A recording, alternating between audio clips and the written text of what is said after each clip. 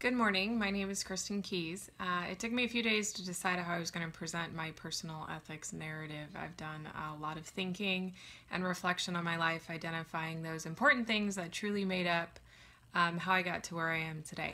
So I was born in the early 80s, raised in Anaheim, California, right outside Disneyland. At the time, Anaheim was, from my point of view, predominantly Caucasian, middle class.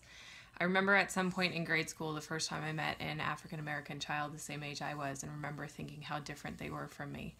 I was brought up in a private Lutheran school where we were taught the typical Christian values: praise God, go to church, honor your father and mother, and the rest of the 10 Commandments. There was a huge focus on no drugs, no sex until you were married. If you fit the mold, you were a good person. If you didn't, you were going to hell. When I graduated 8th grade, I moved to a public high school in a different town where the only person I knew was my next door neighbor. For me, this was a whole new world, different races, different backgrounds, different religious views. It was what I thought at the time a melting pot. As I went on in my life, I realized how little of a melting pot it truly was. For a period of time, I straddled both worlds trying to hold on to those basic beliefs, but I was curious and curiosity got to me. It didn't take me long to open my eyes to how much more there was in the world outside of the church that I knew. I began to see how judgmental and closed-minded the church made me. I quickly turned against the church, and at the time seeing them as bad, and anything that went against it as good. I got heavily involved in a local punk movement, anti-government, anti-establishment, anarchy, etc.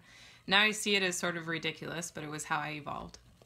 So if we move to my family, my home life, both my parents were on their second marriage when they had me. My father didn't have any previous children, but my mother had 3 sons from before. 2 of them were raised by my grandparents in Hawaii, and I never really knew them growing up. However, I was raised with one, and my parents went on to have my younger sister and my younger brother.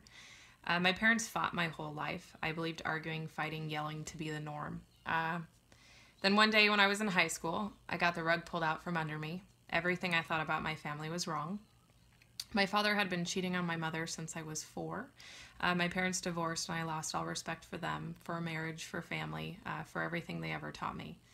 So this drove me down a path of trying to determine what my values were, not what I was told to believe, but what I personally truly believed. I came across an Emerson quote that I've held dear to my heart: "To know one life has breathed easier because you have lived, this is to have succeeded." I started to read about Buddhism, focusing on the Dalai Lama. I had the opportunity to attend one of his teachings in LA on compassion.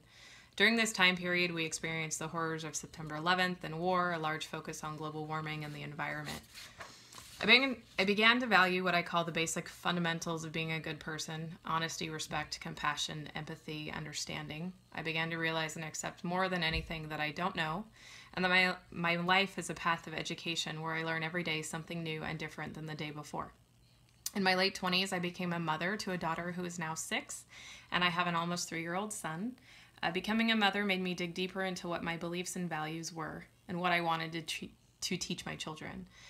Today, more than anything, I believe in acceptance of things that are different, and teaching my children to value their individuality and the individuality of others, to show respect not only to people, but also to the world around them, being compassionate, empathetic, and honest, to allow others to make decisions for their life based on truth, not lies, to be okay with making mistakes and learning from them, to wake up every day and do something nice for someone else, to think about others and how your choices impact them.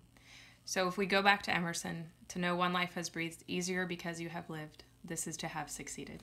Thanks.